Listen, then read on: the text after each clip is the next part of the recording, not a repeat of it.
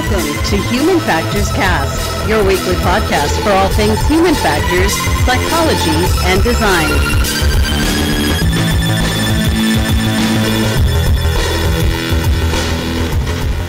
Blake, I always get concerned when you make a face. You made a face during the intro. What was that? I'm always really tempted to change things. No, don't change things. We're doing this. I actually wasn't sure if we were starting. I didn't know if it was one of these test runs. No, the show has started. We're here. Hello, everybody. It's episode 109.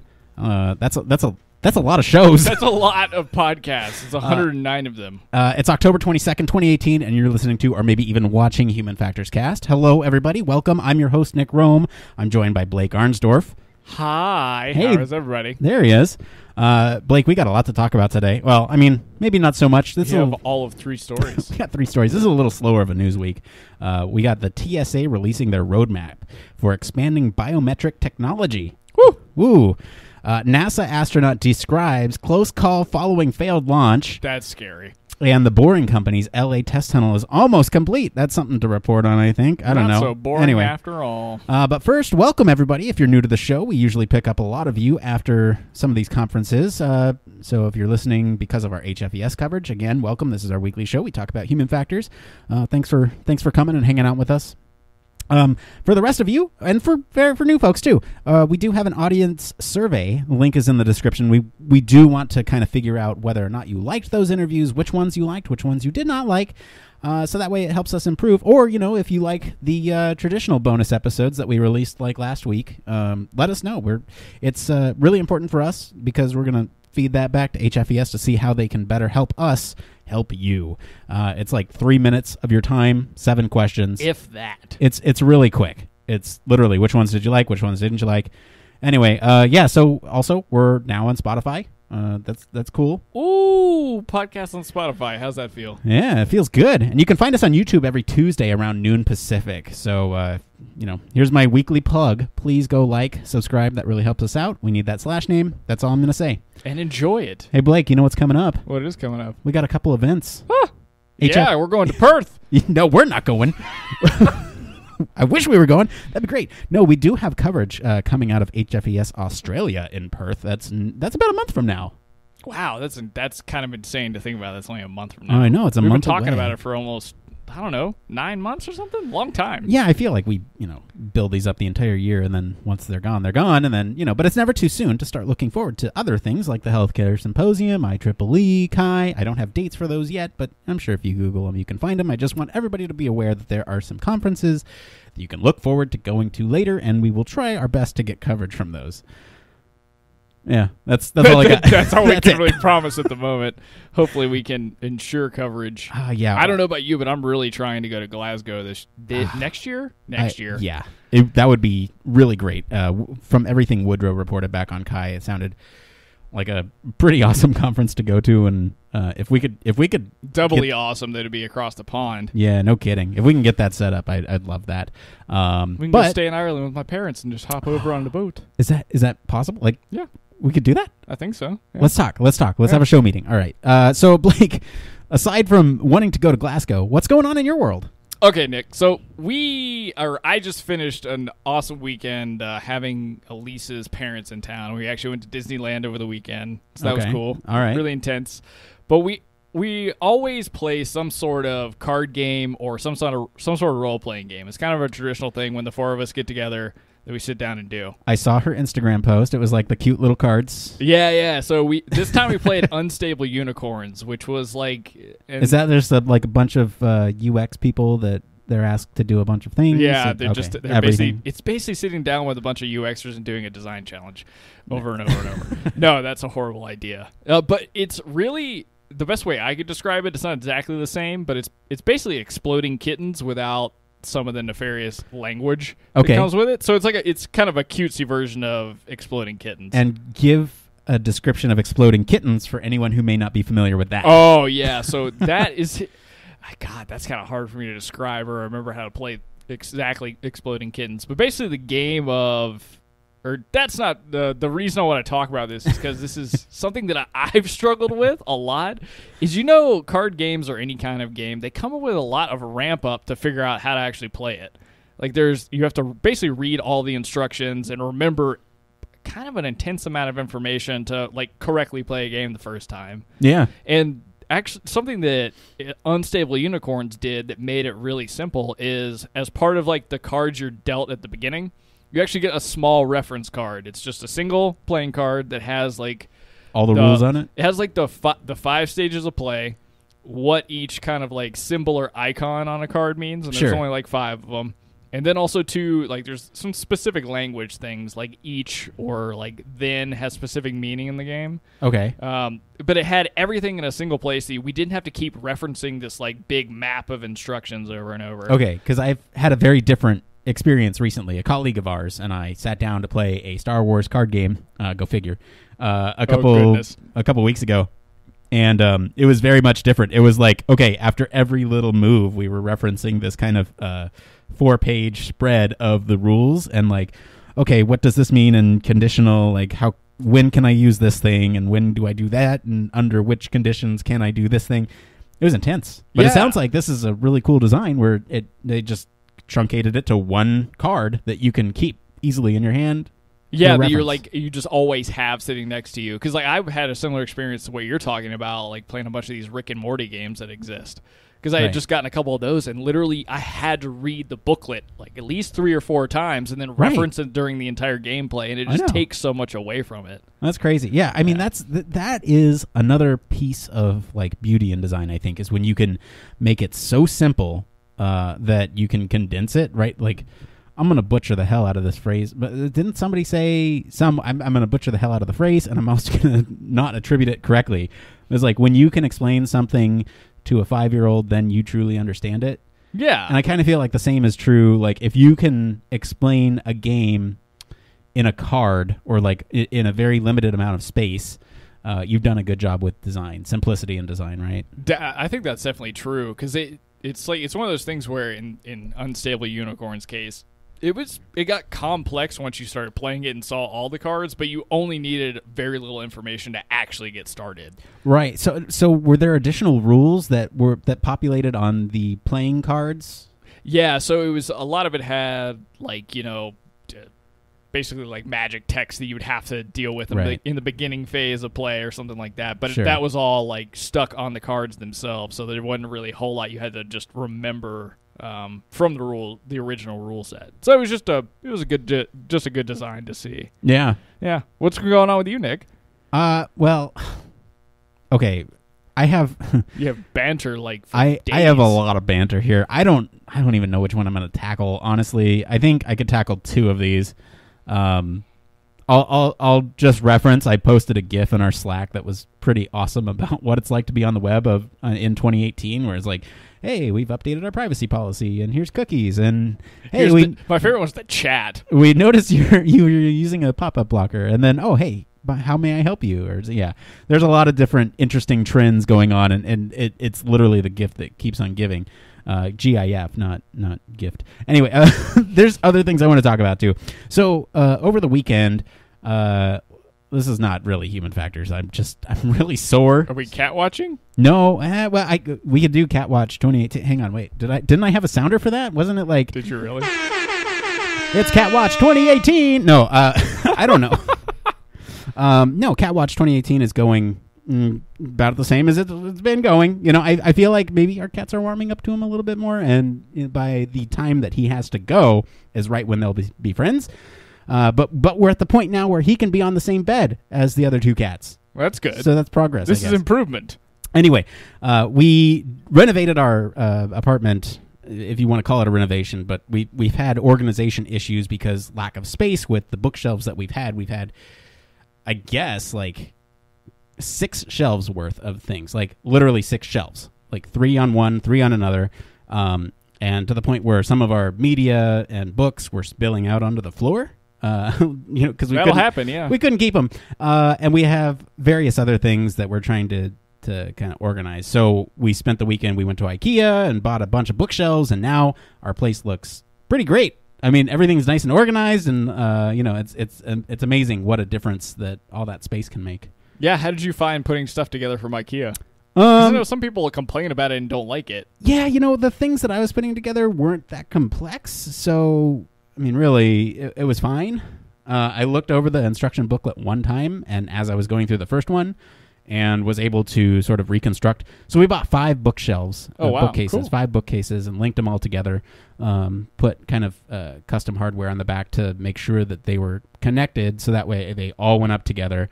So that way if they'll all fall together too. But I followed along with the instructions. It was fine, and then the rest of them I did by memory.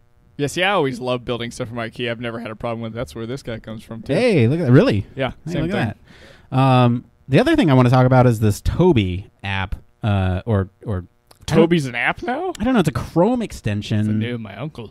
I know. Oh, really? Yep. Uncle Toby. Uncle Toby. So Toby is, I tried this out. So a colleague of ours stopped by my office earlier last week and noticed that I have 4 Chrome windows up with about 80 tabs in each of them. You do. Every time I go into your office, it's the same thing. Like, how do you know which tab to click on for this thing that you need?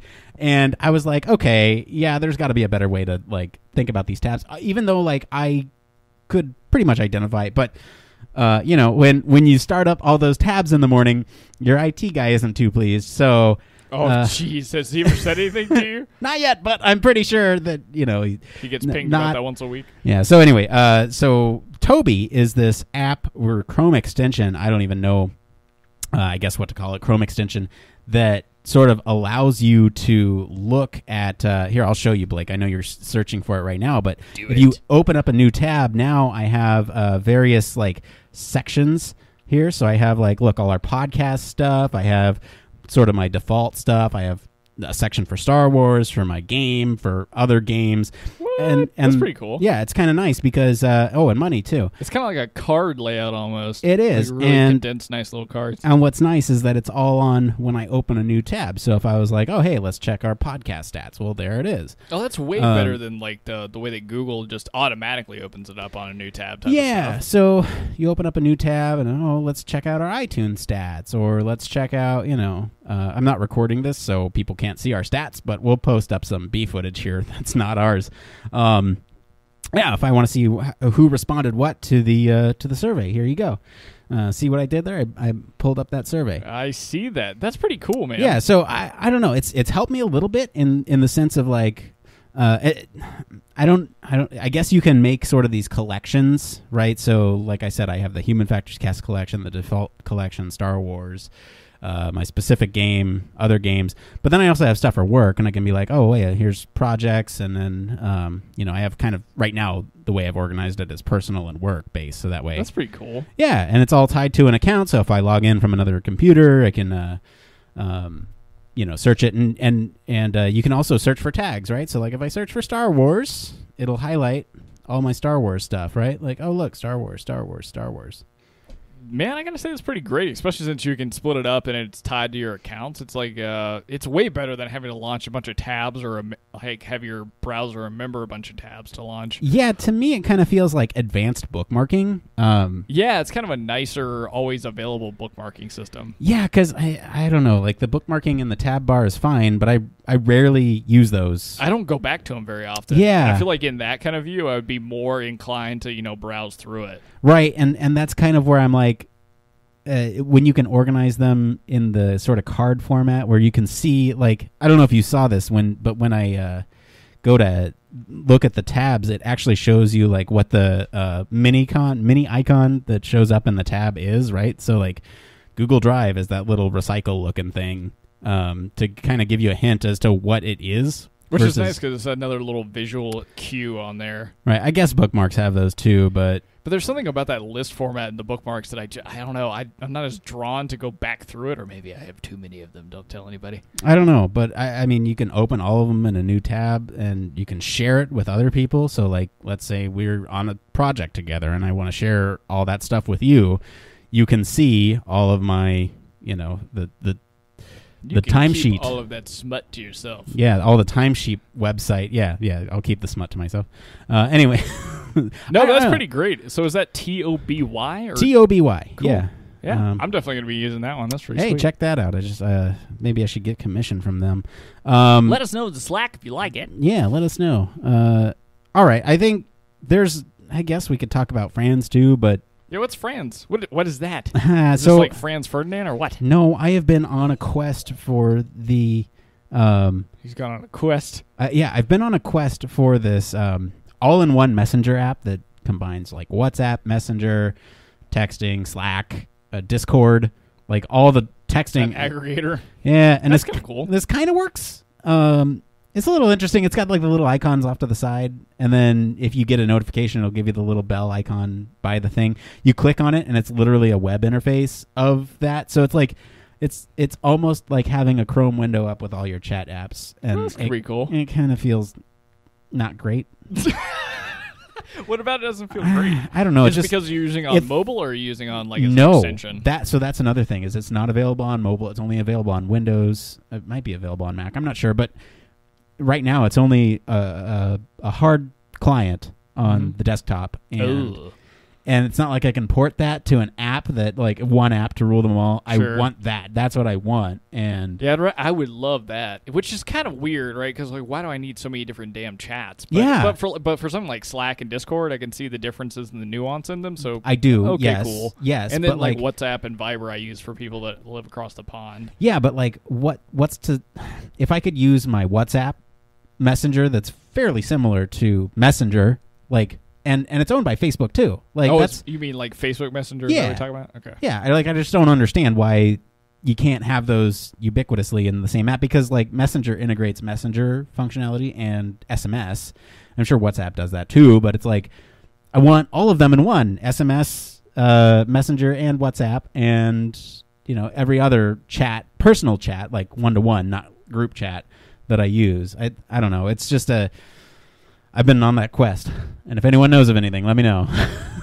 So, do you use that many chats that it makes sense? I do. I use a ton of chats. Like, I have people who have preferences for different chats, right? And I've kind of gotten around that. Like, some people prefer text, and some people prefer Messenger, and so I've kind of been getting around that by using Messenger. But now I have a subset of friends who prefer WhatsApp over either of those, and so now I have to kind of flip between the two, right, where I use Messenger for Messenger and text, but then I use WhatsApp for those select people. And it's like, I couldn't even keep up with all that, man. Yeah, that's what I'm saying. That's so those intense. people who use WhatsApp are kind of thrown to the side. So sorry, but like that's... You've been tossed. Yeah, but I mean, if I could have it all integrated in one area, that'd be awesome. I feel like you might see that come from Facebook, because I feel like the reason it's not like the way that you're describing is because it was, acquired afterwards. Oh, geez, I really hope so. All right, Blake. Well, it's that time of the show. Oh, is it that time of the show? Oh, it's that time of the show. Oh, man. It's Human Factors News. This is the part of the show where we break down all the news that is coming out of the field of human factors. This could be anything from, we got some NASA this week. We got TSA stuff. We got, Elon. The good old Elons. But Blake, what do we got up first this week? All right. So first this week, we got the Transportation Security Administration releasing its plan to expand the use of biometric technology as part of its continued effort to enhance security and the traveler experience.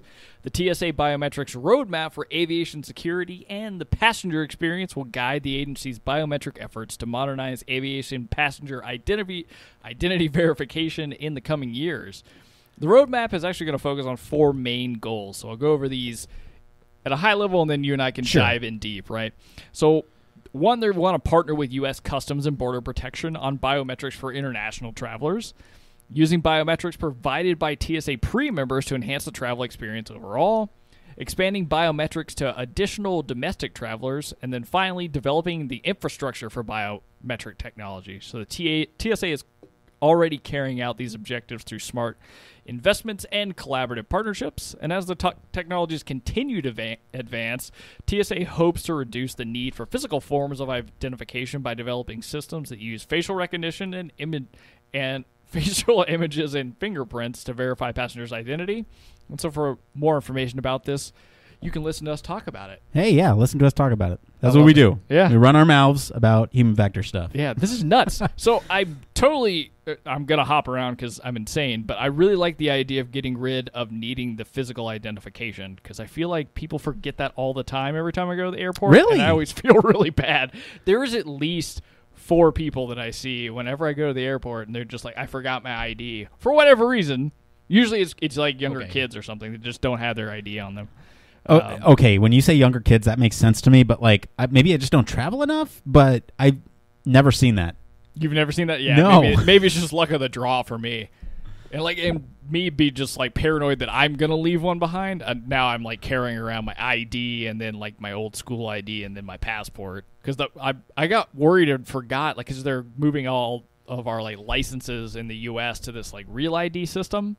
Okay, and I don't know when that kicks in for traveling, so I'm just bringing my passport everywhere I go now. Yeah, that real ID is gonna be cool, man. It is, but I gotta go to the DMV to get it. And I don't want to get stopped from going somewhere. But yeah, no, it'll be cool when eventually it comes out. But biometrics, what do you think about all this, Nick? I don't know. So this is cool in the sense that I mean, I'm interested to see how far it goes, right? Because we see a little bit of this. What does biometric really like? What is it going to do? Is it going to like read your thumbprint, and is that going to be enough? I know there's a couple different methods of shoot, I was going to bring up the video for this. I mean, it's playing right now in the B-roll, but I was going to bring up the video for us to watch as we talk about this to spark our imagination here. But well, they mentioned two forms of things that they're really focusing on, and I guess that's who what the partnerships and the investments are they're talking about. They're really looking at facial recognition images and then also using your fingerprint to verify who you are. Yeah, I guess like I just wonder how much further can it go, right? Like, because if you look at some of the conceptual things, right, there's like they're like swiping their hands through like facial recognition. They're swiping their hands through these devices. I'm not quite sure what that does. Past fingers and through palms forward. Like I have no idea what that does. That is the strangest interaction. Isn't it? It's just like, really weird. High five not. But then there's things like facial recognition, thumbprinting to get in. Like it's cool stuff, but I guess I'm wondering how far it goes and what the technology is. But thinking about what this means for the human in this whole thing, well, we're accelerating the process. We're making it easier, right? Yeah, so I'm not going to say what I was thinking. I was thinking that the swipe thing just didn't make any sense. But now maybe I'm starting to understand why they're trying to go that route. Because if you think about it, how many people are going to have to interact with these type of sensors, whatever it may be, if it's with your fingerprints? And so something like that, because for those of you who may be just listening, and for those of you on YouTube, you'll see what we're talking about. But it's basically like a little half of a rectangle, and you just slide your hand through this open area, and like basically it screens or scans your hand. And I could see that being something for longevity, right? Sure, Because you're not just like jamming 10,000 thumbs a day on this right. thing. But I mean, how does it scan? What does it do? What is that thing? Because that's the other thing. It's actually, I guess, grabbing probably a lot more of your handprint and all of your digits. So maybe that's the way that it's really kind of recognizing who you are. Is it's got multiple points of interaction or like things that you might have fingerprinted. But I don't know. Does that mean we all have to go to the airport and get our like fingerprints taken the first couple of weeks? Handprint, yeah. I don't know. Like how does it map your? That's a lot of like barrier to entry. But can you think about like what this means for the human in this process? I'm sure it'll speed it up tremendously. And if you just have to swipe your hand through a thing rather than handing out your card, having the TSA agent check it, make sure your face matches the face on the ID, make sure it's a real ID, flip it under the blue light, black light, whatever. Yeah, and then don't have to sign anything anymore. You just kind of like move right along. Yep. But, okay, so you're going to have to tie that to tickets, too, because, like, it recognizes who you are, and I guess, I wonder if that changes the entire ticketing system. Maybe it's just tied to your hand. Is there going to be, like, a traveler profile thing that you log into that all the airlines have access to, so that way they can tie your ticket? I don't know. That's a lot of infrastructure problems to deal with, too. It is. So let's kind of break down these points here, right? So the first point here, this is the roadmap, and this is their 4 main goals here. So partnering with U.S. Customs and Border Protection on biometrics for international travelers. So exactly what does that mean for especially for the international component of this, right? The point of TSA is for safety. Sure. And so I get there's like this fear of international travelers because of events in our history, obviously, right? So I get that, but how are they going to... It's more of those infrastructure questions that we were just talking about. How are they going to register all these folks, and what sort of infrastructure do we have to impose on other countries, and what does that mean for, like, third world countries that doesn't have, like, the biometrics, right? Because they're talking about here... for partnering with Customs and Border Protection for international travelers, and to me that kind of says like if they can do it, they should do it. I don't know. Yeah, so it'll be a little bit strange, and this will be something that, and talking about the international aspect of it is kind of interesting, because I've seen in like my travel to Ireland over the past couple of years, like they already have stuff like this it's not biometric scanning, but it's speeding up the process, because there's been a lot of focus of like, let's get people to have like a much more, easy experience getting through customs and all that. So you go and like scan your passport and all that kind of stuff. But then you're going to have to basically make sure that like on both sides of the fence, that you're able to communicate the data from the biometric scanner, maybe on just our side, and how that impacts, what's going on in, a different country. The thing that concerns me a little bit about this is the biometric idea is, okay, great. Maybe it stops us from having to carry things. It gets us through places quicker. But at the same time, when you're talking about international travel, from my perspective as like somebody who lives in the U.S., and I would feel like it's perspective of a lot of other people, I mean, I think it's still important that you talk to the customs agent and they do whatever it is that they need to do to go through like the checks and balances to make sure that you should be able to come into the country. Like you don't have anything outstanding. So I don't know that the biometric part really speeds it up. Maybe it just reduces the amount of things you're carrying. I'm not really sure how it all is going to impact the overall process. I don't know. Time will tell. But the second point here is using biometrics provided by TSA pre-check members to enhance the travel experience. This one makes perfect sense to me. If you are already in line for the pre-check, right? To anyone who doesn't know what pre-check is, it's basically a way to speed up your process through TSA. You don't have to wait in the long lines because they've already background checked you. They've already collected your fingerprints. They know who you are. Yeah, I don't think you have to take your shoes off or take anything out of your bag. I think really? No, I don't think so. I think you get to just walk through. That's interesting, because I've seen airports where the pre-check is literally just a separate line to get to the scanners, and you just skip that line.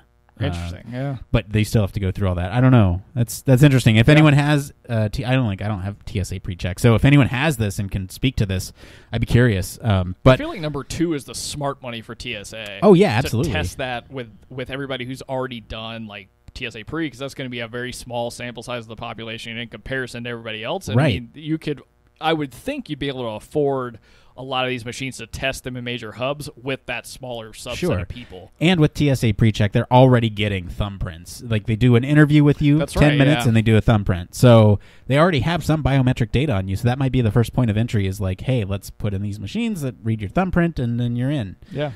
So there's that.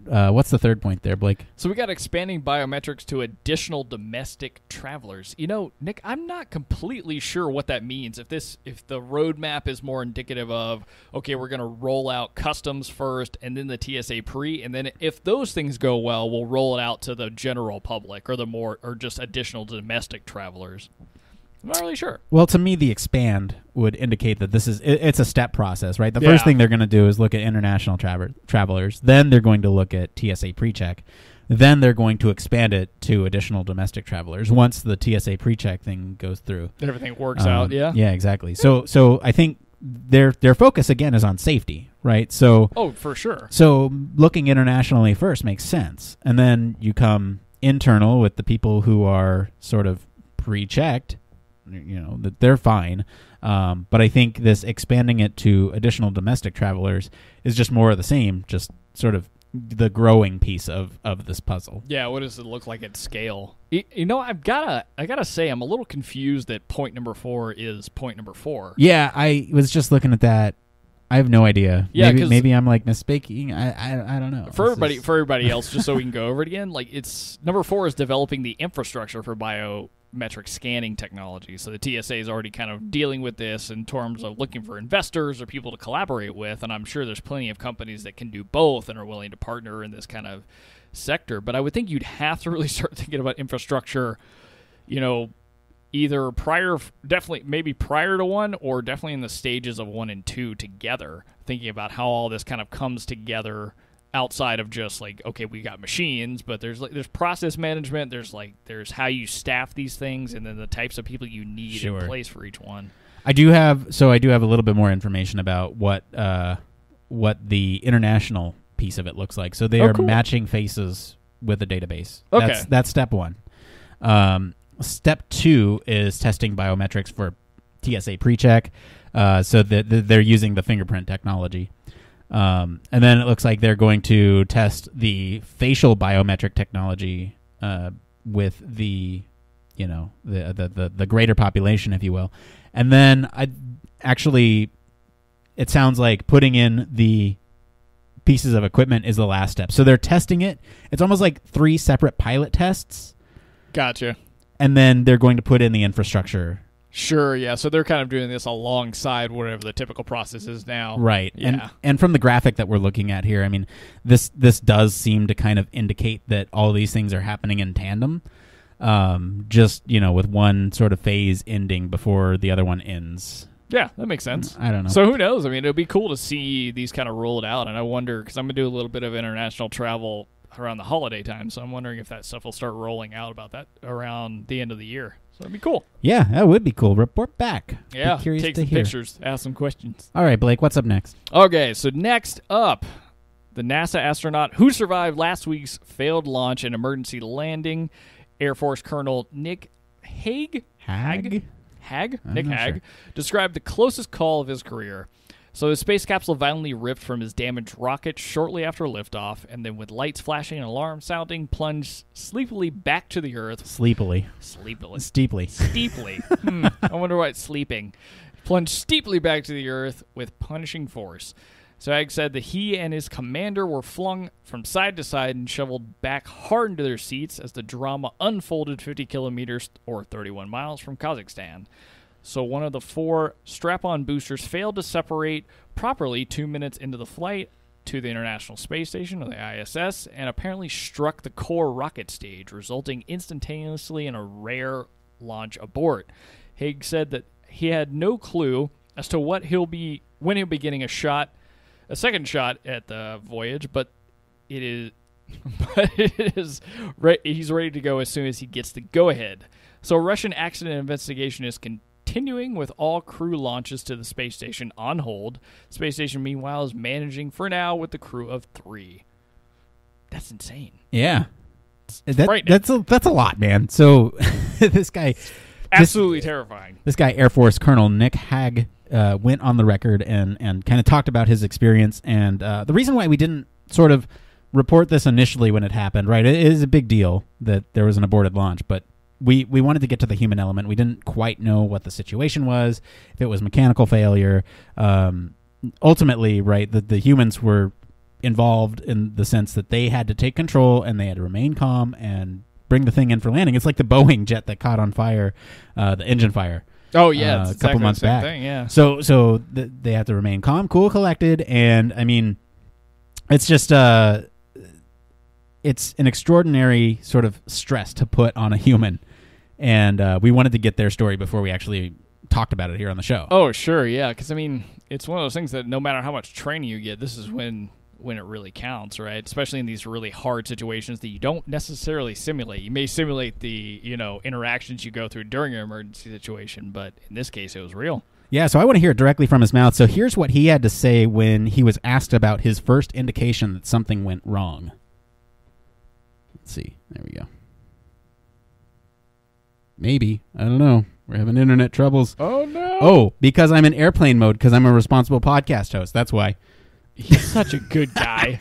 Okay, so here's what he was saying when he was asked about his first indication that something went wrong. So the automated response from the rescue system that takes us away from the rocket is so fast that our first indication was the violent side-to-side motion and then being thrusted away from the rocket.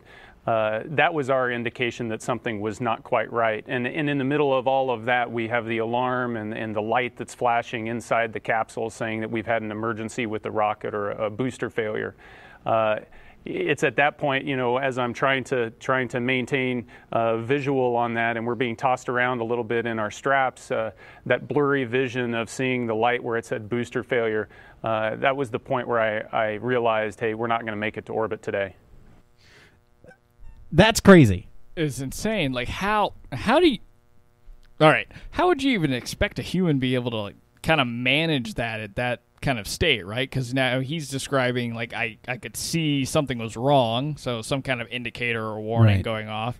But, like, what if he couldn't tell that it was the booster? Would he made a different decision? Yeah, I don't know. See, like, the thing that, like, strikes me most about that clip that we just played is the fact that he is sort of trying to look at this indicator, but everything's shaking so violently that he's like he's describing it, and he's like, it's so small, and trying to look at that small little indicator, and that's, to me, like, that the fact that he knew where to look is good for that indicator, but the fact that it's so small and that, you know, ultimately he made the right call, but I don't know. Yeah, and maybe the way it's designed, right? Like, everything that flashes in that specific, you know, color or in that position means, okay, if it's an emergency for one, and these are the kind of things you can do to kind of recover from the emergency, or the best actions you can take.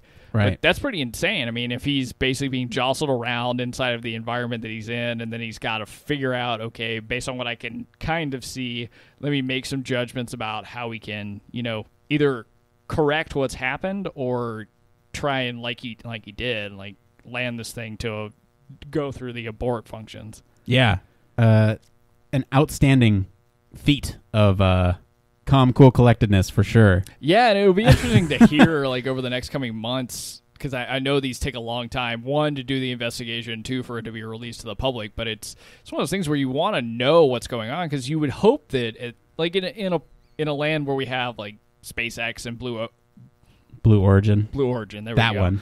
You would think that they have it a little more nailed, but I'm not. You would hope so. And I don't want to make speculations about whether, like, who built this rocket or who was really behind it, but, like, maybe this is a time for us to learn from the larger industry that's outside of maybe some of the government realms. I don't know. Yeah, I was going to say, I mean, you know, like, NASA is government, and SpaceX and Blue Origin are industry, and so there's... and I know that both of those companies have contracts for NASA, but I'm wondering, I mean, do they get inputs into this kind of stuff, these kind of missions, or is it just like launching satellites and doing some of the smaller tasks that are, like, really fast-paced? I don't know. It's just like a process management thing I think is worth looking at. I don't know. Question, does NASA enlist or contract out SpaceX or Blue Origin for any human manned space flight? I'm not really sure. That'd be interesting to look into. The only thing I know is I know I've seen it at least on Twitter and talked about, I think in the microphone malfunction. Yeah, in the boring thing that we watched not too long ago, that they had, like, gotten more contracts from NASA. But I don't know if it's anything to do with humans or not. Yeah, that's interesting. I do want to let all of our listeners know that I'm going to be posting the full audio of this in our Patreon feed. And you know what? I think that's a great segue for this thing. Hang on, right here. Human Factors Cast strives to bring you the best in human factors chatter every week. We pack news, interviews, reviews, and overall fun conversations into each and every product that we put our seal of approval on. But we can't do it without you. You see, the Human Factors Cast network is 100% listener supported. All the funds that go into running this show come from the listeners. That's why we're giving back to our supporters on Patreon, now more than ever. Pledges start at just $1 per month and include rewards like 24/7 access to our exclusive Human Factors Cast Slack channel, personalized professional reviews, and Human Factors Cast Infinite, a Patreon-only podcast where the topic is human factors, etc. We're always updating our rewards, so stop by patreon.com/humanfactorscast to see what support level may be right for you. Thank you all, and remember, it depends. Oh, a little behind-the-scenes magic. Mr. Blake Arnsdorff was cracking up at my nice segue there. That was perfection itself. Hey, before we move on, I just want to thank all of our friends over at TSA Gov, Phys.org, and Engadget for all of our news stories this week. If you guys want to follow along, we post all the links as we find them in our Slack and across social media. So go and check there. Okay, Blake, we got one more story today. What is it?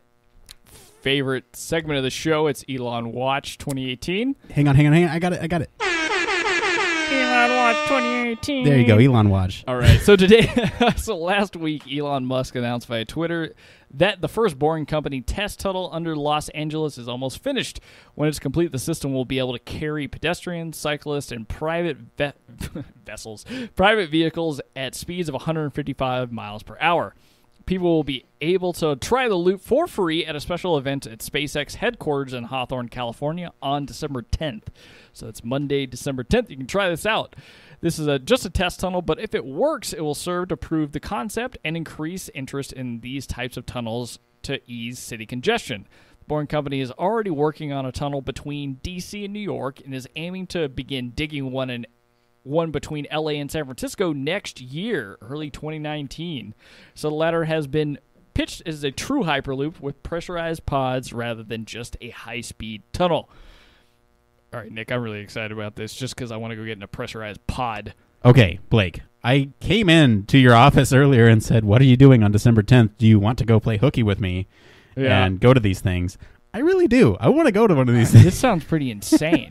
Like, couldn't you even believe that because I remember listening to this on another podcast that, like, he had basically gotten the permits to dig a hole near SpaceX so that they could put this thing in. And I can't believe they've already got, like, a test one to play with. I was listening to this too. So apparently the issue is, I think we actually posted this audio in our Patreon feed. Probably. Hey, you know what? Speaking of Patreon, human factors. No, I'm kidding. If you like books.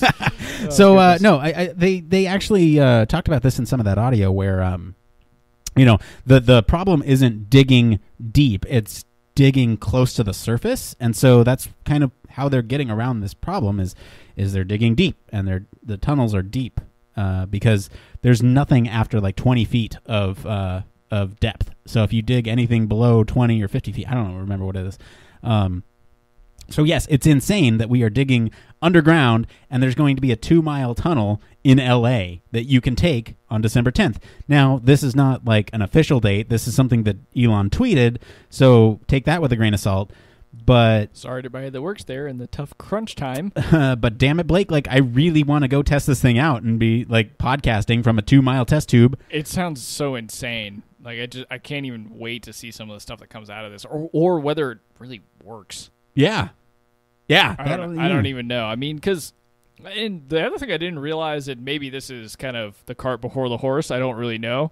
Because it depends on who wrote it for Engadget and where they got their information. But it says like the Boring Company's already working on a tunnel between D.C. and New York. So I thought this was something that was only limited to California right now. No, there's a couple other tunnels in production right now. So the D.C. to New York line, let's see here, that was talked about in that audio that we posted. See, that's awesome. I'm glad that it's going to be in multiple places because hopefully, I mean, with this test run on December 10th, it's like a nice proof of concept so anybody that's kind of backing it in the city gets more leverage to keep doing so because I don't know, man. I'm all for, trying to get past some of this congestion, especially if you live here in California. It's insanity. Yeah, you know me. I drive 120 miles a day. Yeah, you're an insane person. I would love to alleviate some of that congestion going home.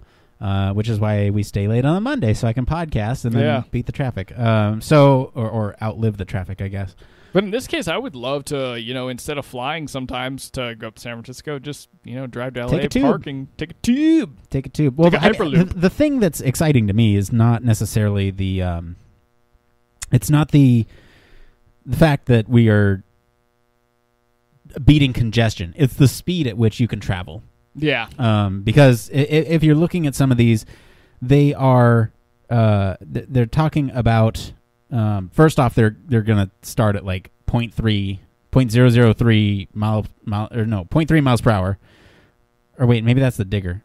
Anyway, they're talking about 300 miles at per hour at specialized or at pressurized tunnels. So if you think about that, like that's from here to, I guess, from LA to San Francisco in an hour. Yeah.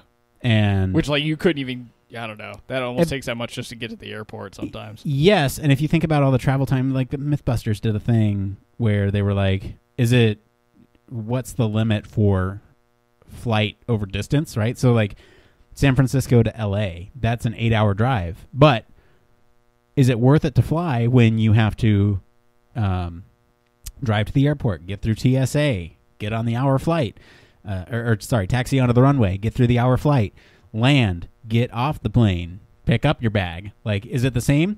I think they determined that 8 hours was about that distance. Still roughly close. Yeah. So if you think about, like, I don't know. It depends on what kind of safety measures are going to be taken here, right? Like the TSA, are they going to be involved with these? I don't know, because it's not planes. They can't really hijack if they're all automated. Yeah, and I wonder if that like gets into the realm of similar to what we talked about the bioscanners with the subways. I mean, right. We're going to have to start kind of dealing with the infrastructure problem of safety when it comes to the Hyperloop deal. Right. I mean, well, it's private. That's the thing. It's like, the buses don't do security. I mean, they do probably minor security checks. It's been a while since I've ridden a bus. But like public transportation, they don't do any security. Or at least not on, the ones that I took. Yeah. So I don't know, man. It's like it's weird. So I don't know what kind of security they'll have, but it raises an interesting question. If you don't have to go through security, it's not going to take you as long to get from LA to San Francisco if maybe you were taking a plane, because you have to go through TSA. You don't have to land. You don't have to pick up your bag. You don't have to organize. You still have to organize transportation, that last mile, right, stuff. But if he has other tubes there, then maybe it can just connect. You get off one, get on another, and it takes you to the hotel. Yeah, or I mean, even that like hour commute or whatever. I mean, that's way better than trying to fly or trying to drive. And then you can use whatever existing transportation there is in the city, whether there's Lyft, Uber, BART, that kind of stuff. So right. Yeah. A lot of great options. I hope that everything from December 10th is super positive, so we start seeing these pop up across a bunch of major cities. Yeah, I think the general reception, at least in LA, is pretty positive towards this. They're already working with them to give them the permits to sort of. LA wants to understand the science behind what they're doing, right? So they're saying like, well, what about earthquakes? Well, the tunnels are so deep below that it's like being underwater in a tsunami. You might feel a little shift, but it's not going to be like violent like the surface. The impact's not the same, yeah. So they're saying that's what's going to happen down below in the tunnels. And it's like, okay, well, that's interesting. Curious to see how that works. But LA is asking for that type of science, and Boring Company's doing their research and trying to provide that stuff. So I don't know. I feel like I'm a little critical of Elon on this show from time to time, but I really kind of do believe in this Hyperloop idea. And yeah, it'll be curious to see what comes of it. Can't wait. I'm taking it to LA as soon as it's open. Yeah. So what are your plans on December 10th, Blake? Yeah, I know. Like if we can get off work and just go right around it. That'd be pretty great. All right. So that's all the news stories today. You know what time it is? What time is it? Well, it's this time. Hang on. There we go. It came from. That's right, it came from Reddit. This is the part of the show where we search all over Reddit to bring you topics the community's talking about. Any subreddit is fair game as long as it relates to human factors and encourages discussion amongst the community. Amongst them. So, Blake, we have we got time for one or two. Which one are you dying? One or two? Oh, which one? Man. Wow, you picked a lot of them. Wow. I know, I just started throwing them in here like a nut. All right, you're that person on Halloween. You're just going to give them all candy, right? All the candy. Oh, my gosh. Because I only ever get like one trick-or-treater. They get the whole box. They get, basically like, here, just dump it in. Yep. You win. came, Right. Which one do you want to do? 1, 2, 3, or 4? Man, I don't know. 1, 2, 3, 4. Yeah, there's 4 of them. Let's do number 2, because I feel like that's a problem that a lot of people deal with. Okay, so this is by user Jacqueline Sarah, and this is posted on the user experience subreddit. User experience, there it is. So this is, I've been told my problem-solving skills are stronger than my technical delivery skills. What are the best ways to work on this? Oh, that's a great one, Blake. I love this one. Thank you for picking this one. You're so welcome. This one's great. Exactly what the title says. Should I ask a mentor for creative prompts? Any good articles or books I should read? All ideas are welcome. I have a decent chunk of weekly personal development time at my current job and want to make sure I'm using the want to make the best of it to further my skill set and career. Don't worry, Blake. You're not the only one who messes up the blurbs. Definitely not. Okay, so Blake, I am curious on your thoughts on this. Have you ever had a problem with technical delivery skills, and if so, yes, what have you done to improve them, and if not, what would you recommend?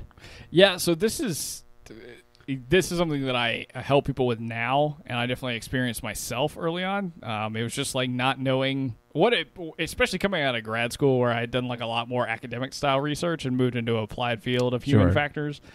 It was just really not knowing, one, like what the business really wants, or like because what products you put out there for your clients really, it's basically your personal brand or your business's brand. So it's a really big deal. And so you have to learn kind of what they expect and the level, like the quality, the level of effort, all that kind of stuff, and how to balance getting them done.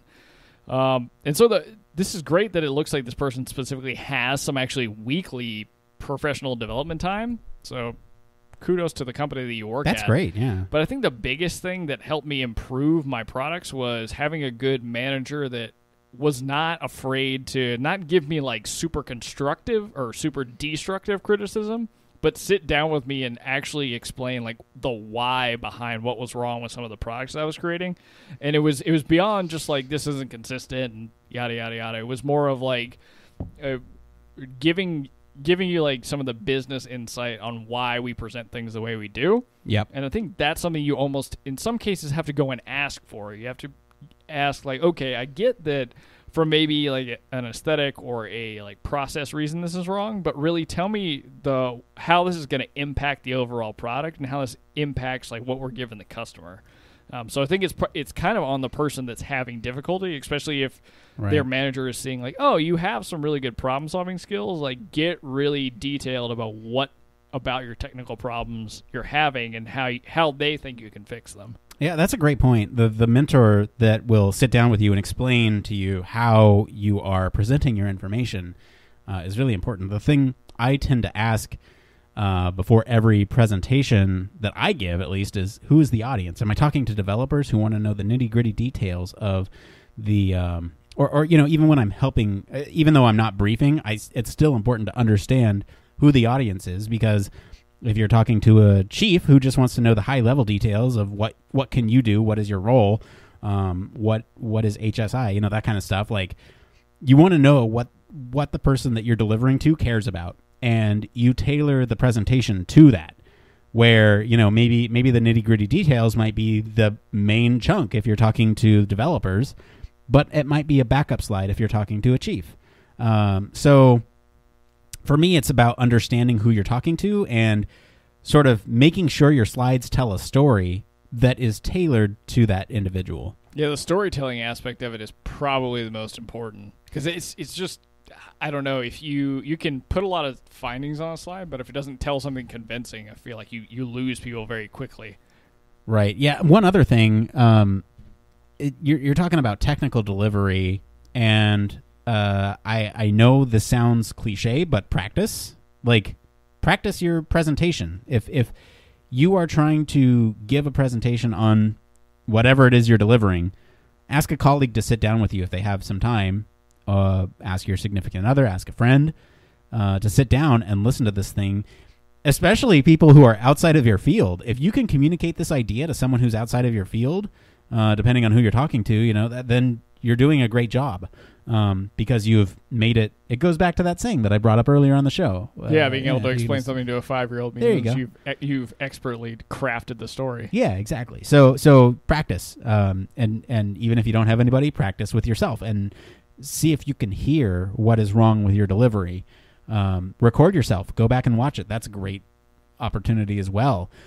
We record these podcasts, and I notice that I say the word a whole lot, but you know what? It's probably improved over the amount of times we've done this, and the amount definitely of times has noticed it. Yeah, it definitely has. So watch yourself watch yourself do the thing that. See, now I'm conscious of it. Watch yourself do the thing that you don't technical delivery skills. Anyway, I'm terrible at technical delivery skills. Blake, we got time for one more. What do you want to do? Ooh, I want to do this one. Do this one? Let's do it. All right. So this is from the user Tapzoid. Is this also from the user experience? Yes, it's also from the user experience subreddit. So this is your favorite curated newsletter? ? So I've come to realize that I appreciate well-curated newsletters more and more. I used to have a crammed Feedly feed with a lot of things that interested me, but I never went through 10% of all of it. Now I found myself much more interested in reading well-curated newsletters such as Dense Discovery or Kenny Chen's UX Design Weekly. I like the Dense Discovery bring me interesting tidbits ranging from topography to futuristic wearables and app or software recommendations, while UX Design Weekly feels like it has brought the last week's most interesting topics in UX design mixed with a few other recommendations on apps and technology. What's your favorite newsletters and why? Please keep it design related, so it's relevant to the vast majority of us in this sub. All right. Human Factors Cast. Honestly, Nick and I were talking about this before the show. So I am really super into newsletters. Like I have a bunch that I, frequent almost on a weekly basis. One actually that I got from learning about Kai is ACM's weekly news, because that's been a source for me of like pulling stories that I want to talk about on the show or that I find really interesting or things that are over my head from a technology standpoint. So I love that newsletter a lot. The other one for me, and this is not design related, but it's called Hacker Noon. And so it's just a bunch of... Hey, keep it design related for the people in this sub. Oh yeah, I will. in this Human Factors Cast sub. Oh my god. But basically it's a lot of tidbits about, web front end web development. So a lot of stuff about like how to use Node.js or how to build a database or what does it mean to use a new JavaScript framework. And it's usually curated and really simple stuff that's easy to learn and easy to use. And then from a UX thing, I go to UX Collective for all my kind of like design trends or what's going on, like what's the coolest tool right now and all that stuff. So. All right, you may have convinced me. So I don't actually use these weekly curated newsletters. I think a lot of the stuff that I get in my inbox is junk, and maybe that's just I need to go through and unsubscribe to a lot of stuff. Yeah, that's something I have to do all the time. But this person does mention Feedly, and that's what I do use for a lot of my news sources. So I subscribe to very specific news sources. In Gadget, you'll see TechCrunch comes up a lot. And I feel like those are a pretty good sort of overview of what's going on in the industries that I'm interested in anyway.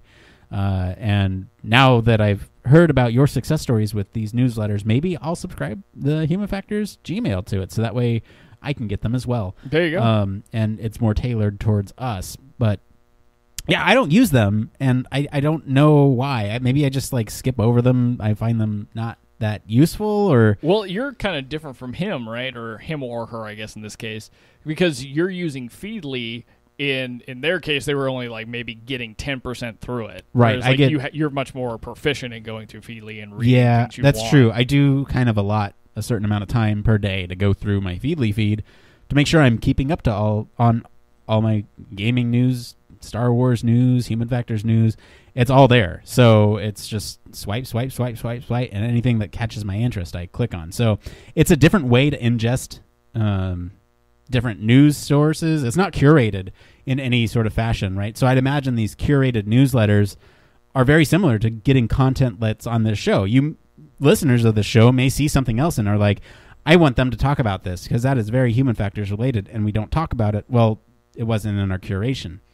But you know what you can do to remedy that? You can post it in our Slack, and we might talk about it. You can tag us anywhere on social media. As long as it's new, novel, and I had another criteria that I always look for when we pick the shows, but I forgot it.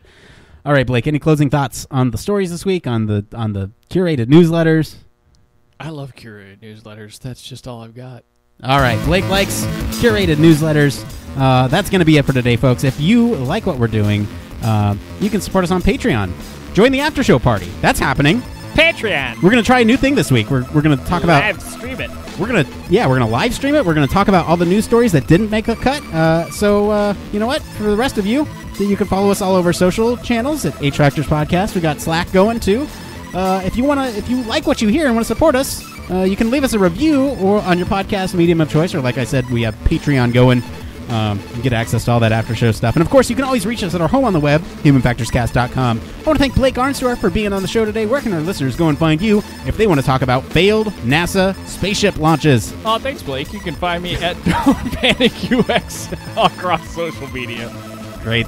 Special thanks to Jeff Olson for our video editing this week. As for me, I've been your host, Nick Roome. You can find me across social media at Nick_Roome. Be sure to take our survey for HFES 2018 bonus interviews. That's very important and super critical to us. It's right in the link right below. Please take it. Thanks again for tuning in to Human Factors Cast. Until next time. It depends if you take the survey or not. Yeah, please just take it.